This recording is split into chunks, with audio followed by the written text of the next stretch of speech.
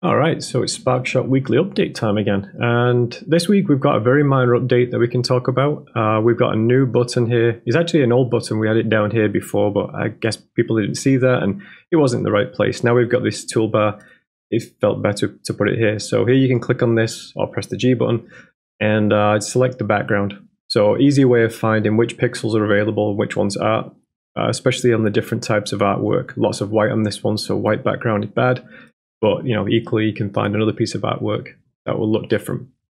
So we've got more artwork complete this week. We're up to 21 total complete, which is great. That's what Sparkshot is all about. But we wanted to actually bring focus to another thing this week, which was the individual components of this. Individually, these are all separate messages created by separate users. And we wanted to bring a light to that rather than just focus on the end goal, which is the artwork. So we tweeted this out yesterday.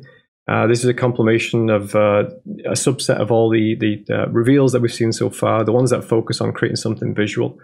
With every reveal with Sparkshot, you can create something visual. It's like 1-bit pixel art, and you can put a message on there as well. And we want to improve this in time. We want to find a better way of delivering this stuff.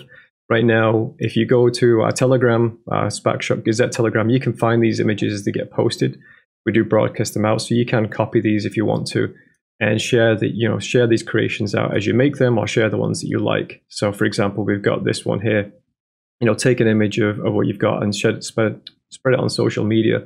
About what you're doing, so you get this kind of visual meme to go along with your stuff. So, yeah, we really want to bring a focus on that because artwork is the end goal, but we need more users than artist creators. It's going to take a lot of users to reveal a piece of artwork. So it's really the users that are the key core focus of Sparkshot. Creating these awesome creations like this.